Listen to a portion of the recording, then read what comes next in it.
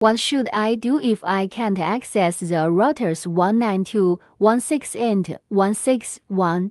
This video will reveal the answer. Step 1. Check the router's wiring.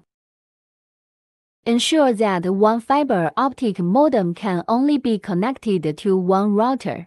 If there is no fiber optic modem, just ignore it. Then make sure that the network cable is connected to the one port of the router. Connect port 1 of the optical modem to the one port of the router.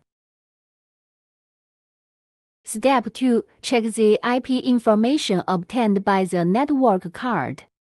The method of checking on a mobile phone. Make sure that your mobile phone is connected to the Wi-Fi of the router. You can check the IP information obtained by the network card here.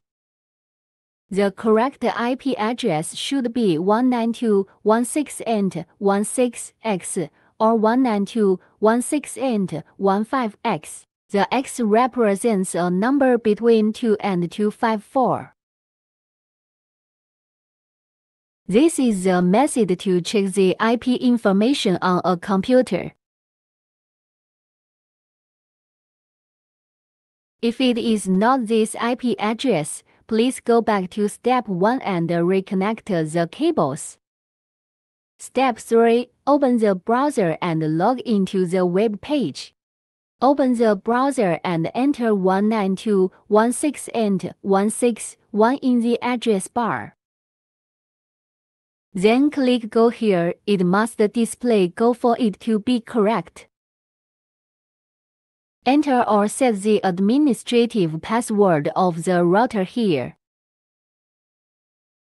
If you still can't access the web page, power off the router and then restart it.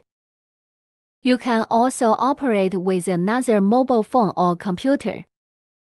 And clear the SSID cache of the device. If you have tried all the above methods but still can't access the web page, please contact Cynical Support and report all the above steps that you've followed.